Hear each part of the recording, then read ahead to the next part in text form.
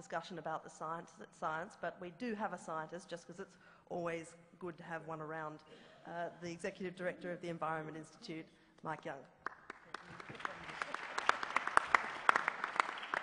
Thank you, Annabelle. Leadership involves change.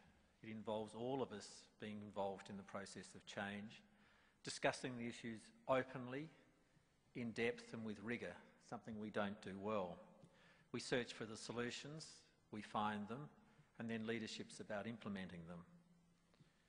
Climate change is just one form of change.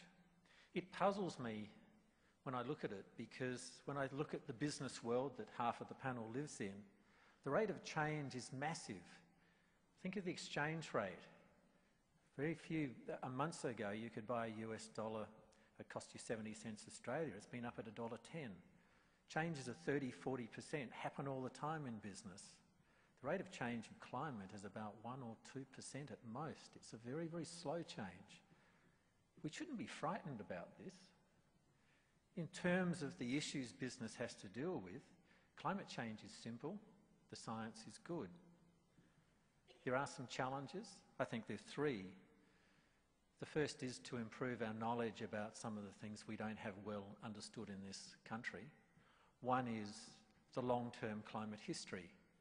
We spend all our time looking at what happened in the last 100 years.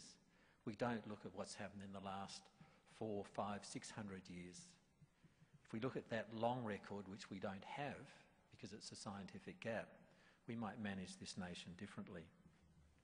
The second one, and the second challenge, is about driving investment and innovation to reduce the extent of adverse change. And issues like the carbon tax in the emissions trading scheme that's being set up are about driving and shaping that investment. It's about doing things like phasing out subsidies. Why would any nation, go home and ask your children this, why would any nation go out and subsidise the destruction of the planet? That's what subsidies do in so many areas.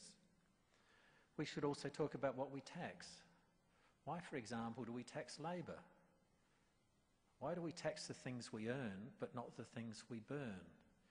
I was taught when I did environmental economics that it made sense to tax the environmental bads and not tax the things that are good. Working hard is good for the environment. Burning things that wreck the environment is not so good. So perhaps we need to talk about tax shifts towards greener growth. We could also talk about ways to enhance, as the government is doing, sequestration of carbon, carbon farming, building biodiversity corridors. These are all part of the plans which make sense. And then we get into building the institutional arrangements, which is the third challenge, to speed up adjustment, to speed up the rate of change and adaptation. One of the things that this is going to require, and we all know it, is for us to live in different places. So why do we have stamp duty on houses? Every time you sell a house and move to a more logical place, the government takes about $30,000, so we don't move.